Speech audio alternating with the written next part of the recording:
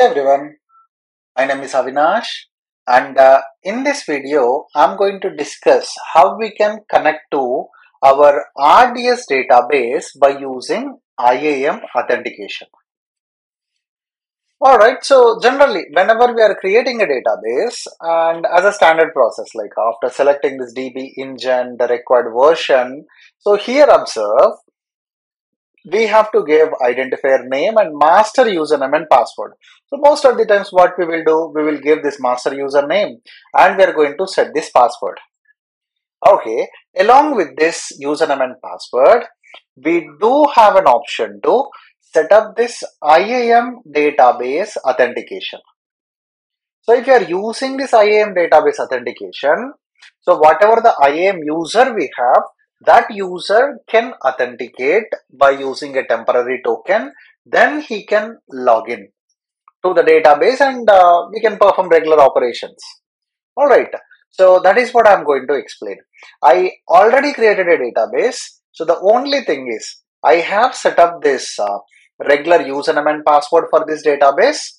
So but I just enable this IAM DB authentication. If you observe this database, if we go to this configuration, IAM DB authentication is enabled. So make sure this option is enable if you want to use IAM DB authentication. So as a first thing, if you want to use this IAM DB authentication, you need an IAM user with access key ID and secret access key. Also, he should have valid policy. So before creating a user, I'm going to create an IAM policy. So I will break down this into multiple parts. First, create a policy that allow to connect to RDS. So that is the first thing. Second, create an IAM user with programmatic access.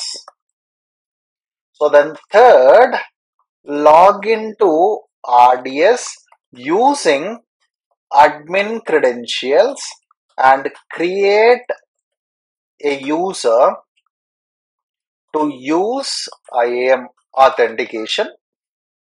So once this is completed, we have to download a CS cert. So once that is completed, then we can generate a token. So basically these tokens works for 15 minutes. It acts as a password. Then connect as new IAM user using token. So these are the steps I'm going to perform. So first let's create a policy. I'm navigating to policies. Click on create policy. And for what service you are creating policy, just search for RDS. You can see this RDS IAM authentication. Select that RDS IAM authentication. If you expand here under permission, you will have only one option, that is connect. Whether you are selecting this or whether you are selecting just connect, doesn't matter. So now you want to connect to any cluster. For any user, you select all. Otherwise, simply select specific. So I want to go with the specific option. Click on add ARN. So now in what region your resources are. So to whatever the user I'm going to attach this policy, that user can connect to the resources I have in this region. I'm giving AP South 1 and resource DBI resources. So that is nothing but our database. See, this is our database, right? When you go to configuration part, you can see an option called resource ID. So copy that resource ID, then give that here. So if you have multiple, you can provide multiple ARNs also. You can simply go to text and you can give all the ARNs in this format. Okay, or you can manually configure one by one. I have given this resource DBI resource here, and which user. I'm going to create a user with name called Avinash. Okay. So then click on add ARN. See, if you want to go with wildcard options, see, in AP South 1 region, Mumbai region, I want to allow any resource to get connected by this Avinash user. Okay. Otherwise, I want to allow anyone to connect. So we can use wildcards also here. So I'm good with this. I want to, like, limit the access to one specific database for one specific user only. Then click on next. Policy name, RDS IAM Authentication is the name I have given. Create policy. All right, a policy created. Okay, so we have not attached this policy to any resource. So I'm going to quickly create an IAM user. For this IAM user, I'm going to attach the policy. Click on create user. Username, I'm going to call this user as RDS-auth is a username. Management console, if you really want, you can give. See, that is not a big matter now. I'm not going to use any management console. RDS authentication. Click on next. Attach policy directly. Whatever the policy we created, I'm attaching to this user now. Alright, user created. So as I told you, I'm going to generate access key ID, secret access key for this user, programmatic access. So for that, go to security credentials, and here you observe we have access keys. Create access key, select command line interface, I understand, then click on next, then create access key option. Alright, I got the required access key, and here is a secret key. So we need this information. To be in safer side, I'm going to download this to my local device. Alright, so we have an IAM user. That IAM user has newly created policy. Alright, we generated access key and secret access key as well. So now, as I told you, right, we need to create a user in database. See, whatever the user we created here, this RDS authentication user, is this user and username is going to be used in database? No. So this user or this programmatic credentials are going to use to get a temporary token. So however, at database level, definitely you need to create a user. Database level, you have to create a user, and to log in as a user, you are going to get a temporary token by using the IAM user. That is what the IAM authentication logic is. So now I'm going to get connected to this database. So to get connected to it, obviously we need some kind of resources, right? So I already launched an EC2 instance here. I'm going to connect to this EC2 instance. Right, if you have any workbench kind of thing, you can use that, but I'm using an EC2 instance, sudo space su, and make sure your database security group is opened with appropriate port number, so that EC2 instance should be able to communicate. This is a security group, and currently it is opened with this specific network only. So I may not get connected to that EC2 from that EC2 instance. So for now, time being, I'm just opening for everyone, save rules. I know that is not much secured option, but temporarily let's open that. So now, okay, so we have to install MySQL client within this machine. I'm just giving yum install MySQL-y, click on enter. Alright, so the installation happening. Alright, installation completed. So now, how to get connected to this database? As I told you, we have to get connected to this database. Okay, and we have to create the required user. So currently I'm going to use my master credentials to get connected to the database. So I'm going to give MySQL -h, that is nothing but host name. So copy the host name, paste it here. Hyphen U is nothing but username, that is admin. Hyphen P, I'm leaving it blank, and port number is 3306. Let's click on enter. It's asking for the password. So password I have given Aurora12345. Alright, you see here I got get connected to this database from my EC2 instance. So this is regular connectivity process only. Okay, so now I'm going to create a user that I can use with this IAM authentication. So for that, first create a user, and that username is Avinash, the same as the one we configured in the policy. And I'm going to give permissions on all schemas, and I'm going to enable SSL certificate for this user. Then I'm going to flush the privileges. That is what I'm going to do here. Okay, first let's create the user. He got created.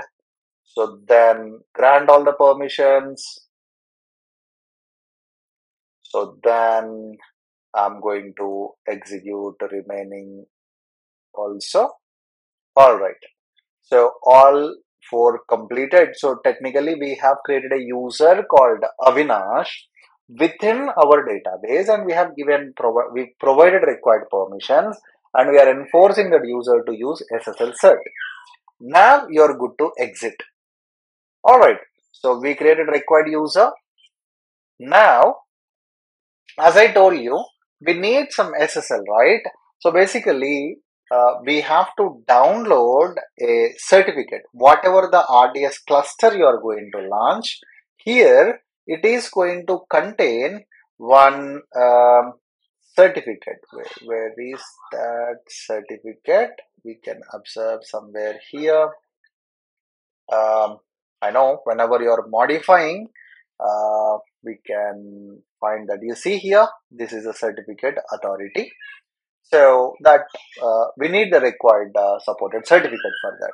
So go to this location, and here we have multiple options. You can download certificate for all the regions or region specific one also. If you are from Mumbai, you look for the Mumbai one and you download, or if you don't want to go with that individual regions ones, you can simply download this. Alright, what I'm doing, I'm going to download this directly to my EC2 instance. I'm using wget, and I'm giving that URL. The basically format is PEM format, and the file got downloaded. Give ls, you hear?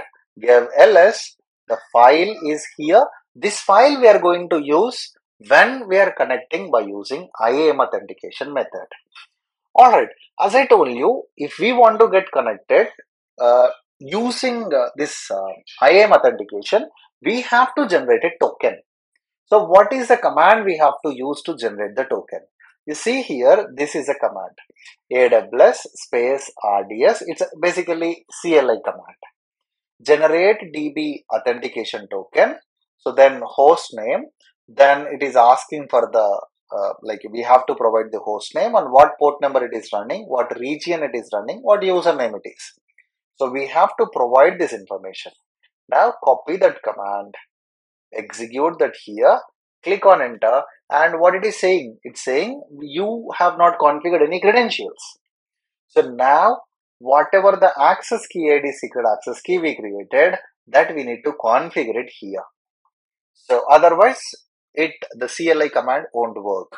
So I'm giving AWS space configure, then it is asking for access key ID. I'm providing that. Then asking for secret access key, then give that as well. Default region, you can leave it none, or most of the time all my CLI commands or resources or Mumbai region, I'm giving AP South -1. Output format none, or JSON or table, you can give anything. I'm going with none. Alright, so we have configured the user. See, if you observe that user settings, this user is now configured. He have permission to authenticate to the database. So If you go here, if you are rerunning same command, click on enter, and you see we got this authentication token. So this you can use as a password when you are connecting. Alright, so how we can use that? So let me paste that here. Again, we should treat all this as a single line, so a single entry. So now this command you have to provide. This one you have to provide. Okay, so MySQL host name, you gave your host name. So on what port number it is running, and whatever the certificate, SSL certificate, right? The one you downloaded, that you have to pass here, and what is a username and what is a password. So as whatever token we generated here, that we should pass it as a password here. So let's combine this as a single command. Now let's copy all this, paste it here, click on enter, and you can see here we have successfully get connected to this database. So we are not using any directly DB username and password, and whatever the token we generated, right, this token is going to work for only coming 15 minutes. After 15 minutes we should generate another token and we have to use it. And again, you might get a doubt, hey Avinash, do we really need to generate and do we need to copy and paste this? See, we can do that, but what we can do, we can pass this information as a variables. Okay, see, I can take this host name as a host variable. Whatever the token we are passing here for password, I can take it as a token variable. And then I'm going to use that here in this command. So let's do that now. So I'm going to set up a variable where host is equal to my RDS host name, and whatever command we have executed here to generate the token, simply same command I'm giving it here. So let's copy this token and paste it here. Now, so whenever you are executing this, so in place of this token, whatever we got output here, it is going to place automatically. Host, whatever the one we set up here, it is going to pick automatically here. So you can copy that command and you can paste it here. So you can observe here, we got connected. See, instead of providing this lengthy URL, okay, we are passing this as a like a token. We are passing this host name, this endpoint name as a host variable. All right. So this is how exactly we can get connected to our database by using IAM DB authentication. I hope you found this video helpful. So please take a minute and subscribe to my YouTube channel, and see you again in next video. Thank you guys.